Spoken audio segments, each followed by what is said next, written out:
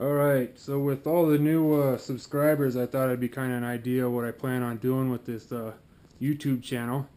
I kind of have quite a few projects and videos lined up to be posted over the next few months.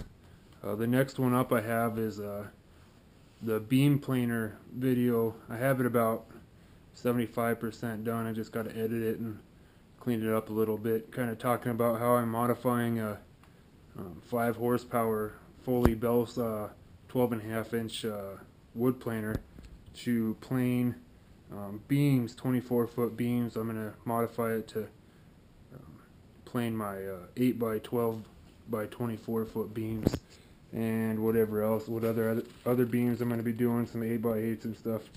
I figured I'd also talk about kind of what I have going on currently that's about 95% done.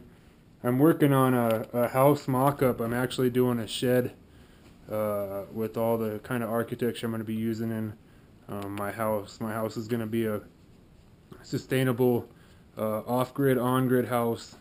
Rainwater harvesting, cisterns, solar power, which is the on-grid, off-grid.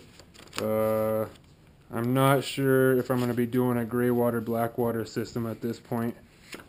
There's some planning and zoning issues that might go into that yet that I haven't quite figured out. And I guess with that, the mock-up that I'm doing is that shed that I was talking about. And I just designed it. I designed most of the stuff. This is where I'm at right now. We've got the walls and stuff, the beams and everything put up. Right now we're working on building the shelves. I was just dimensioning out the lumber that I have to make. I had made a bunch of the lumber for the shelving units today, and to finish off the ceiling stuff. The ceiling stuff, actually I do have a drawing right here. Kind of shows the roof pitch, and I don't know if that's going to make anything, or if that's going to be able to be understood unless you're an architect or some sort of drafting person that understands dimensioning.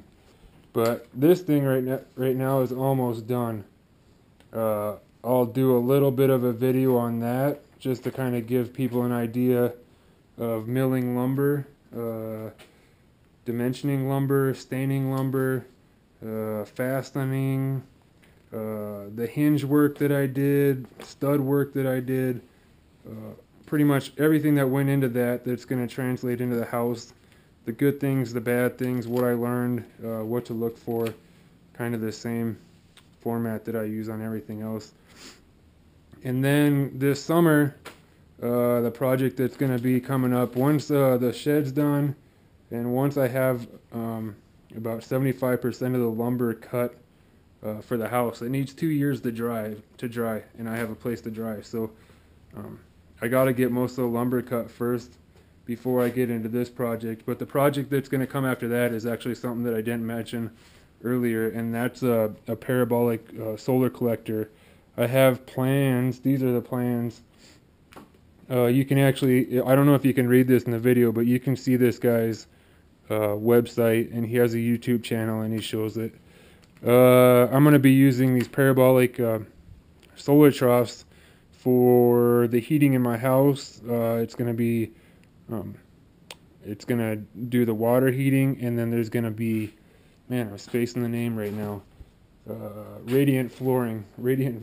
So I'll be running PTEX through the concrete floors to heat the house, and it'll all be heated via those parabolic solar collectors and whatnot.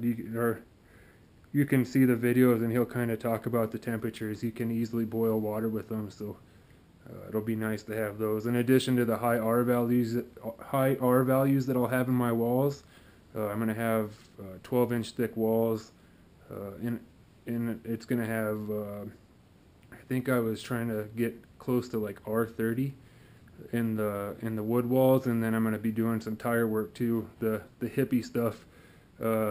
The tire walls are actually really good if you work into thermal mass, and I'm going to be doing a lot of thermal mass stuff. So for the most part, a lot of the house heating will come from thermal mass via radiant heat from the sun and stuff coming into the house, being stored in the walls and all that business.